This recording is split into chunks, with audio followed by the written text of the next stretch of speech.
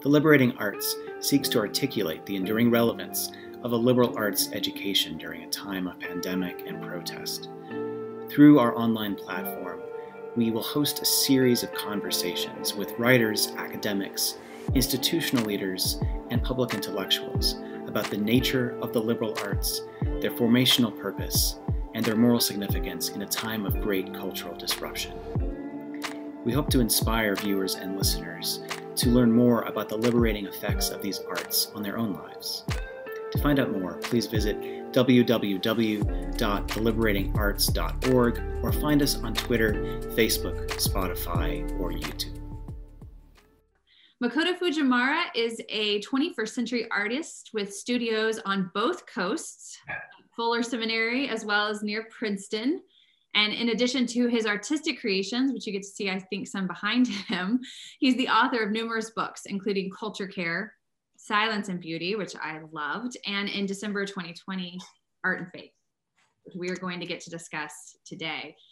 Welcome. Would you like to add anything to that introduction? Things people should know about? Thank you. I'm here in Princeton. I haven't been able to get to my Pasadena studio in a while, and my duties at Fuller Seminary was over in January. So but I kept the studio there to continue to work with my fellows, which I'm grateful for. And I have an amazing community, which I miss. I was just on a Zoom call with two of them, and I was just like, I wish I could hug you. But, such is the time we live in. Right. Well, I mean, that conversation between art and faith, I'm sure that you were able to have here, and now that you're expanding upon in your book, I'm really excited to hear you kind of unpack these things. The subtitle of the book is The Theology of Making. Yeah. And for someone like me, who's a huge Dorothy Sayers fan, I just hearing the resonance, the mind of the maker. So, but would you mind unpacking what you mean by that? What is the theology of making? Yeah. So I quote Dorothy Sayers as I discuss this entry into what I also call theology of new creation. And this has a lot to do with my conversations with theologians such as N.T. Wright, Dr. Eden Davis at Duke, Miroslav Volf, and others over the years that we've discussed this lack of connection between what we make with our hands, what we experience physically, with this intellectualized, rationalized knowledge. I make a huge, create a context for this by saying that we don't know anything until we make, which can be contested, I suppose, but it really is the thesis of the book is that, especially when it comes to theology, until it is incarnated in tangible, physical ways, we did not know deeply or loved deeply enough what we believe.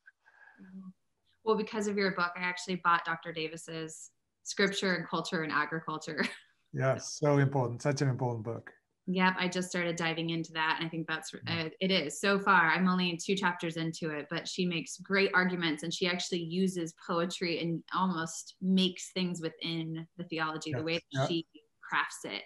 Yeah, agrarian poetry, right? So that is fundamental to understanding the Bible, and we don't understand agrarianism, a lot of us, and we don't understand poetry, so we end up missing a lot of the Bible. Yeah, well, I mean, I think we forget so much about what we are as creatures, which you're reminding us of, right? To be in his image is to image the Creator, right? And how we live and move and have our being. Yes. Yeah. So what do you think about the moves for Christian institutions then to sideline these programs in the arts and even they cut art history, they cut courses in literature because they don't find them as vital to what they're doing as a Christian higher ed institution? Yeah, it's sad because they didn't cut Frangelico Studio out of Dominican order in the midst of scarcity and Black Plague and invasions and, excommunicated popes. So, these things saved our civilization. And it's not just extra, nicety of, when you have a budget, robust budget, you add the arts. No, it's fundamental to our learning. And it's actually start with this. In my thesis, again, if you're not making, you don't know what you believe. So with the fruit of what you have created is exactly the test that the institutions of higher learning has to be accountable to. And if you are, of course, STEM has become kind of the pragmatic survival tool for, but I would make the case that students are not being able to form their spirituality and form their humanity without the arts. So it's fundamentally, not the way board or university ought to be thinking in that direction. Pragmatic, utilitarian pragmatism is what I call it. But right, which I absolutely agree with. I argue in several places that the idol of use has taken over all of our universities.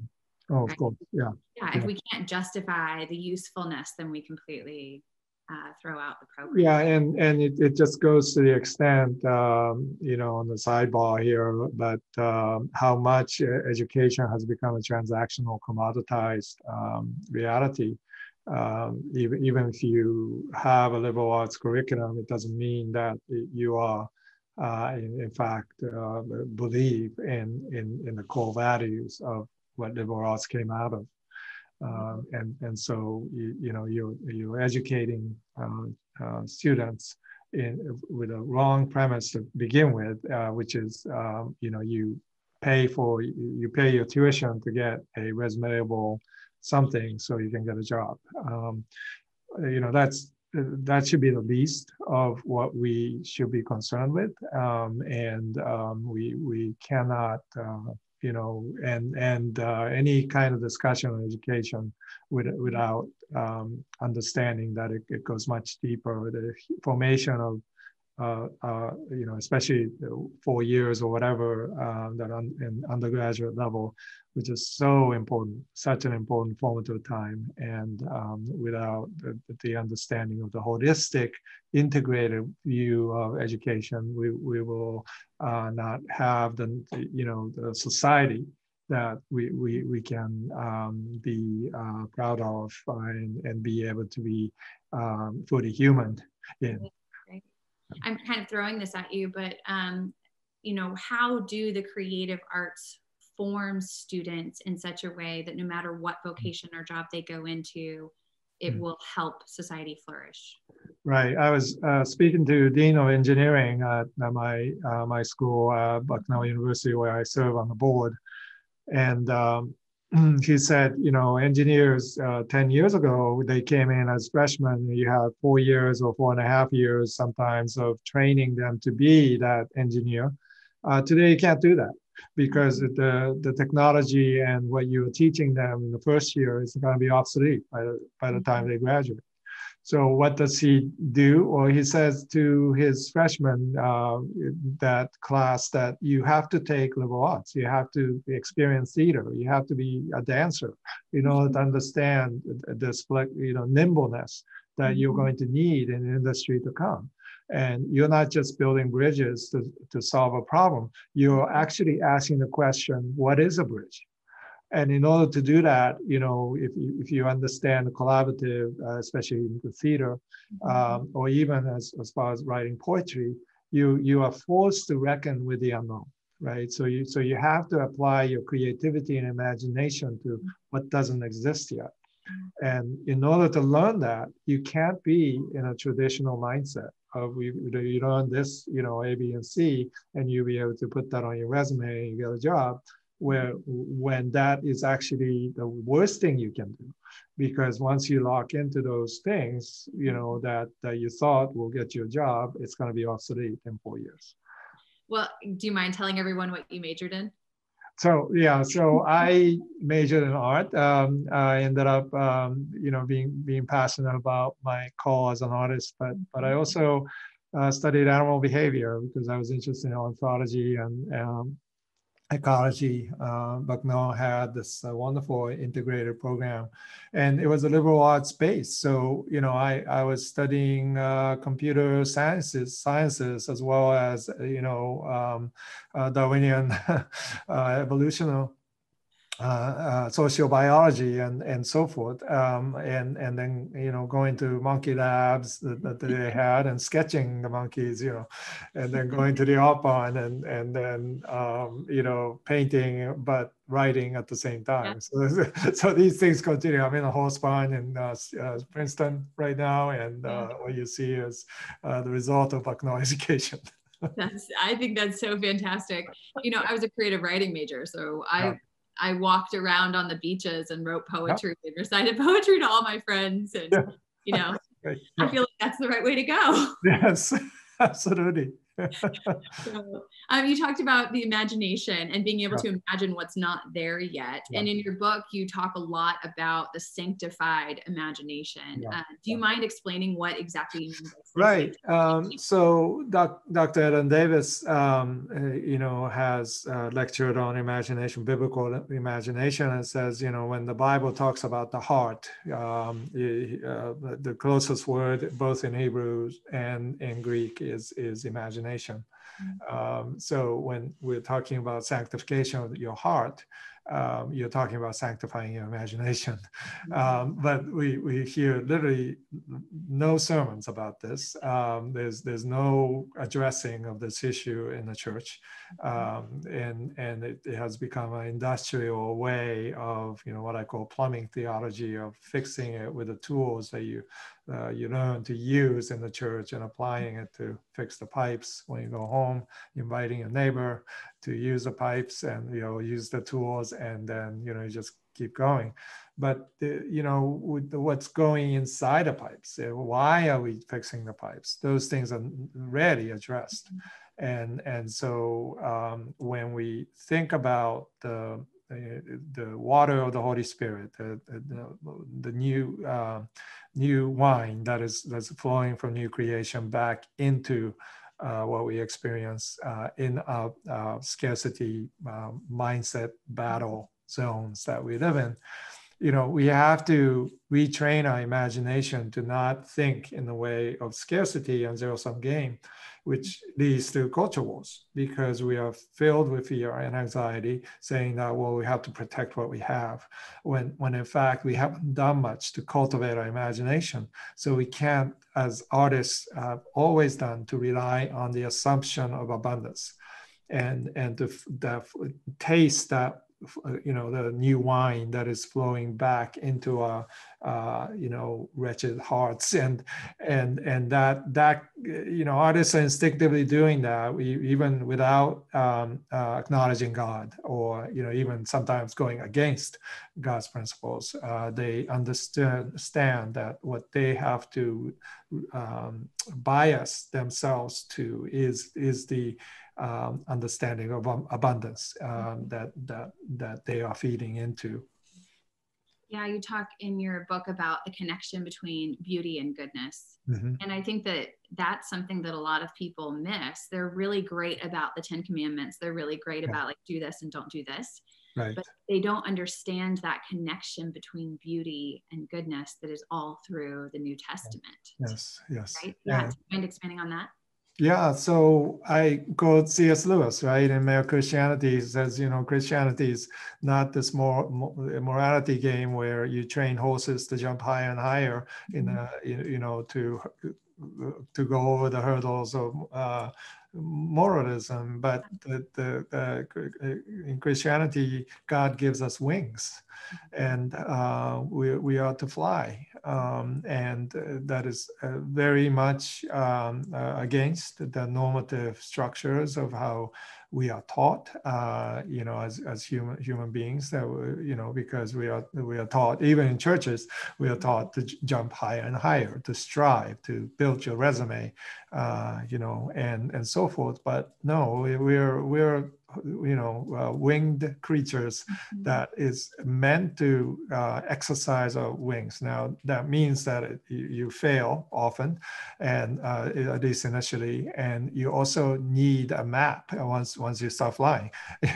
You have to, because you're empowered to explore, right, and to see the vast beauty of the universe from a different vantage point. And that's part of our training to sanctify imagination, is to see beyond what we are trapped in right now. And so that takes an enormous amount of understanding of growth, and also risk taking. With these things that artists have trained themselves to be good at. I'm thinking of Lewis's The Abolition of Man, yeah. in which he talks about the problems with education is that we have thrown out this connection between beauty and goodness, yes. right? And we only use our head to define what is good, instead of creating people with chests, with emotional yes. responses to what's beautiful. And if we don't train them to love what they're meant to love, then we're going to end up unmanning people. We're going to unhumanize or dehumanize. And that's indeed what's happened in our education.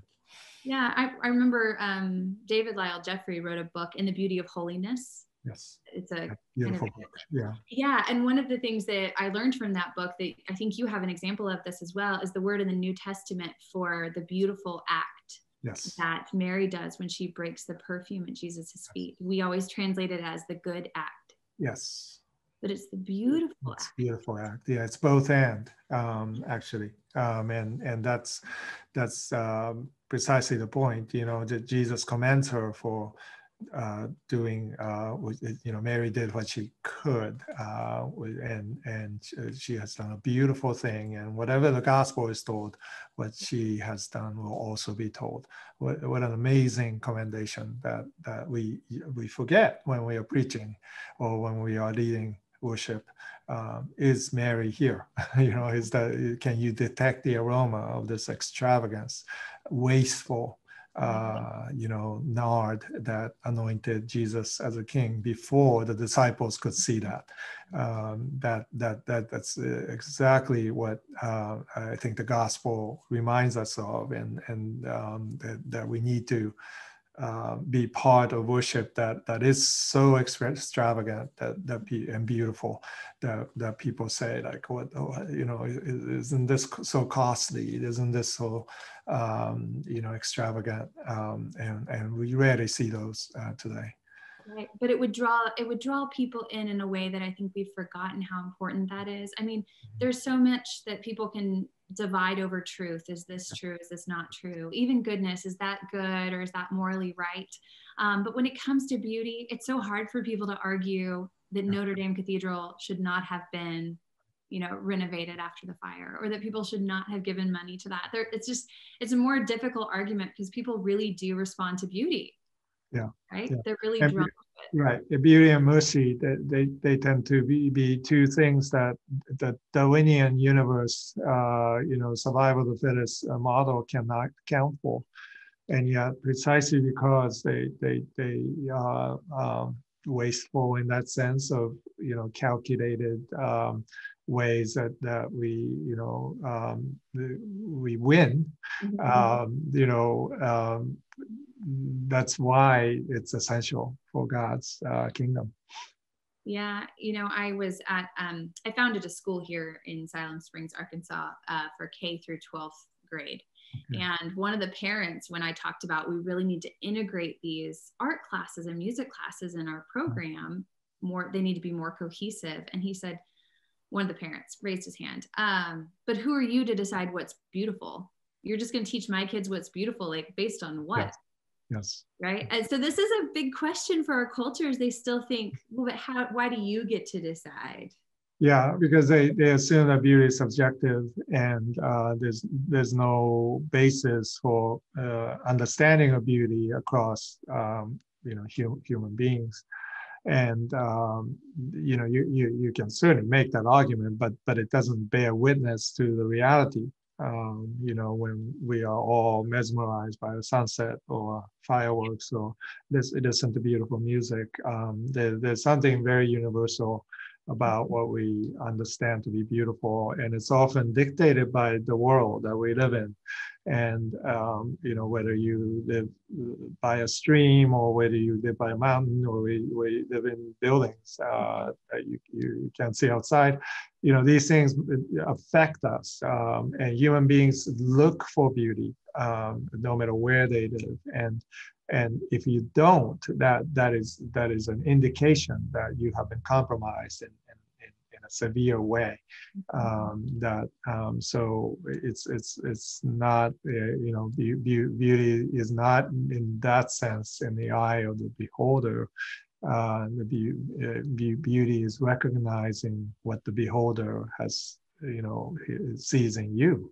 And that is a fundamental shift that the mind has to traverse if you want to communicate anything about the universe. If you want to communicate anything about human heart, it has to make that leap, and so that's why beauty is fundamental to education, because it is one of the ways that we get to cross the chasm of two individuals, or between us and God, that we cannot, there's a divide and we cannot communicate without it.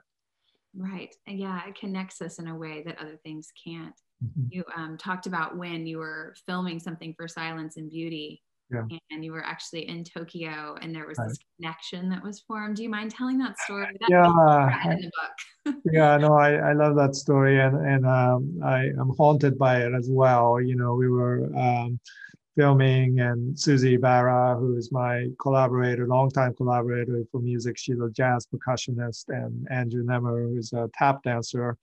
We were in Shibuya district, and pouring rain. We were filming, and tap dance being filmed in the streets of Shibuya meant that we had to bring these tap boards, fairly large square wooden boards, and they were tapping, and Susie was playing, and we were exhausted. We got in the taxi to go to the hotel, and Susie had her son Emmanuel with us. He was 9 at the time, and I had to sit in front because we had 3 adults and 1 child in the back of the taxi. And this taxi driver was just classic Japanese professional driver. He had his white gloves, very courteous, and he welcomed us, and I had to sit in front. So I sat next to him. And, he asked about where we're from. And I said, you have some jazz percussionists and tap dancers in the back seat. And he paused a little bit and said, my wife was a drummer and passed away last summer. And I still don't know what to do with her drum set. And so I conveyed this to my team.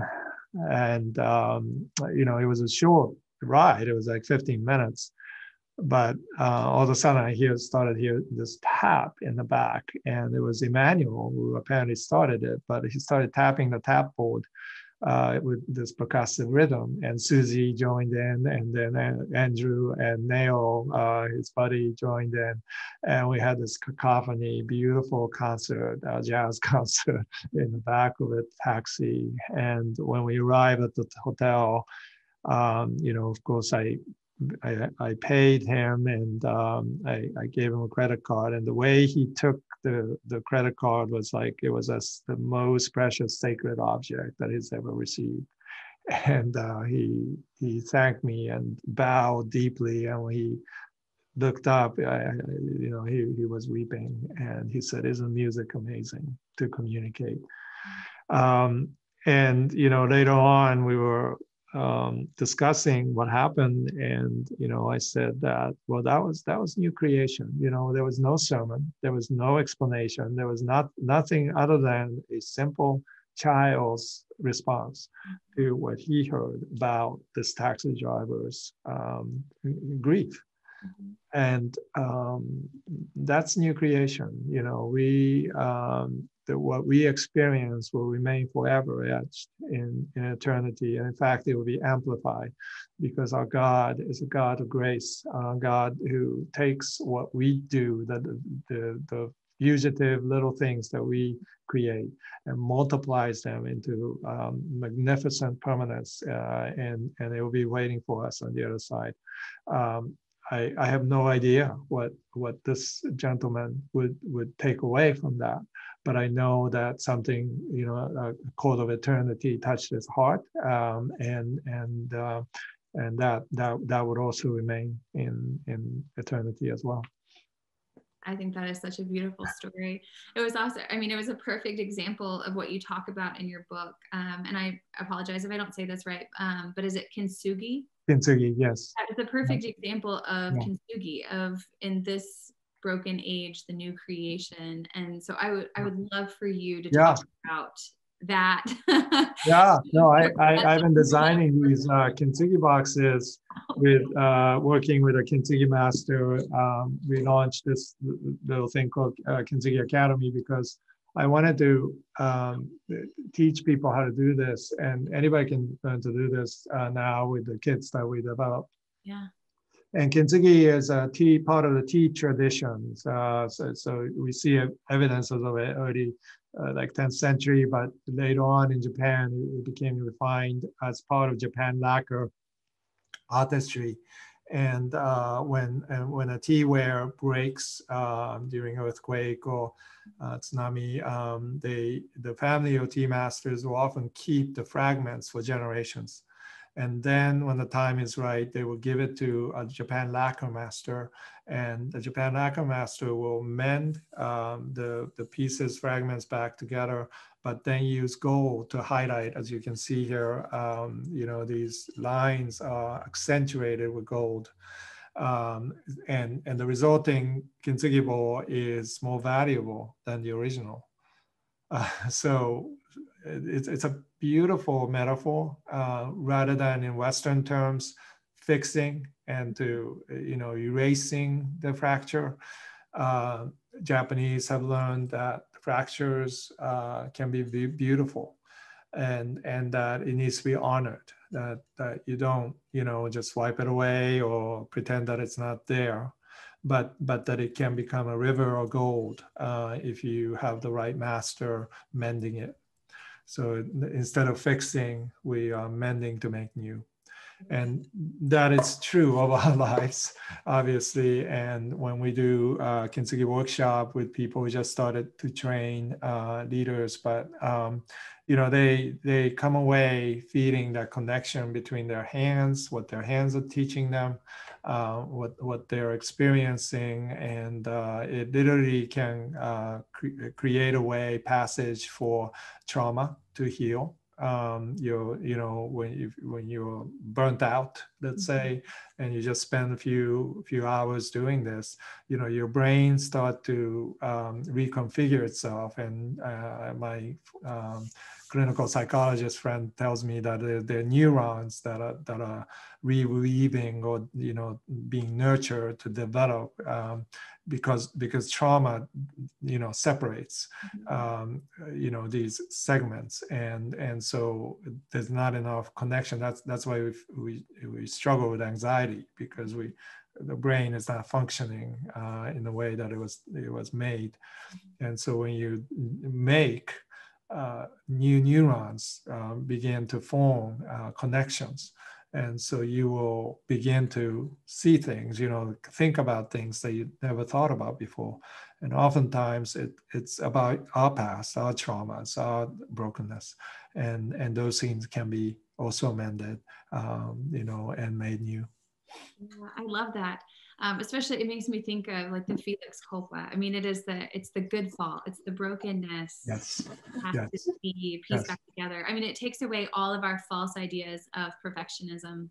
Right. Like all we have before God are these unfinished symphonies, or these yes. broken gifts to give him that he then mints with gold. Yes. I think that's a beautiful metaphor and a great way of understanding our age and our time. Well, one of my favorite parts of our book, if you don't mind turning there for me, I love how you ended this. And I think it just shows so much that you're the kind of writer people can trust, because you're not writing for yourself. You're actually writing for the readers, and you're talking to us. And so you ended with the benediction for makers. I loved it. It's one of those things that I hope to share with my students.